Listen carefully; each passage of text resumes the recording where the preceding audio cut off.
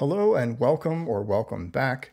I've got an extra short video for you this week because I'm literally in the middle of packing for a 10-day trip and I don't want to go that long without posting something, so I thought I'd grab something that I've been seeing in the comments a lot, people asking about pausing your game. And since I already have that wired up in my game template, which I will link in the description if you want to check that out, I figured why not pull it up and have a look under the hood.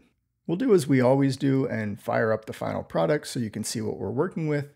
Of course, we're back here in our sample project and I've added this adorable little dog who's just going to serve as our way to tell when the game has been paused. So we see him walking, and when I hit the escape key, I get my settings menu. It's important to note that the settings menu is indeed interactive and the rest of the game is not. I can't use the arrow keys to control the player. The whole game is paused. As soon as I hit close or hit escape again, the menu goes away, the dog resumes, and I can walk again. So let's take a look at how that's set up.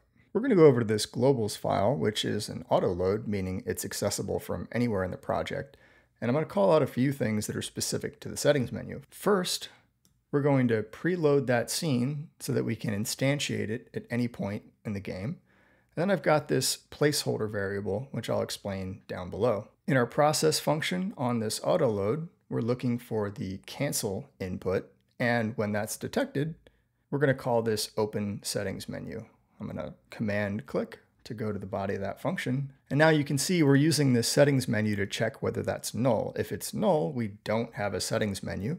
We're going to instantiate it, store it in that value so that it's no longer null, and then we're going to add it to the scene tree. I don't love this implementation because it doesn't feel scalable, but as I'm always saying in my comments, one step at a time. It works fine for now, and when I need it to be more robust, I'll refactor it.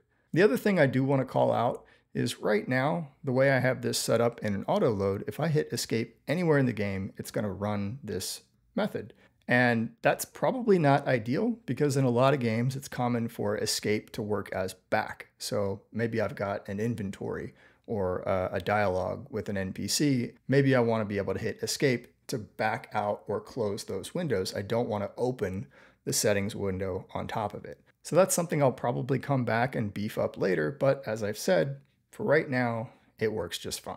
So now let's take a look at how that pausing works. I'm going to open my settings menu. You'll see it's inheriting from canvas layer, which means it's always going to be drawn on top. And the only thing we really need to look at for this example is down here in the bottom in this notification. And by the way, if I had more time, I actually wanted to make a video about notifications. They're not talked about a lot, but I think they're really neat. I just think they're neat. So if you're interested in hearing more about OS level notifications, let me know in the comments. There's also input events that work very similar to these that you can do all kinds of fun stuff with. I just didn't have time to make a bigger video, so we're going to talk about pausing for now. We can come back to the other stuff later. So this notification is available to every object in the game, just like ready and process that you're used to using. So when those notifications bubble up through the tree, you can catch them by checking for these constants because they're received as an argument of the notification function. And when you match on one, you'll be able to drop in and do something as a result. In this case, we're calling getTree.paused, which will pause all the nodes in the game unless they have their process node set to ignore that.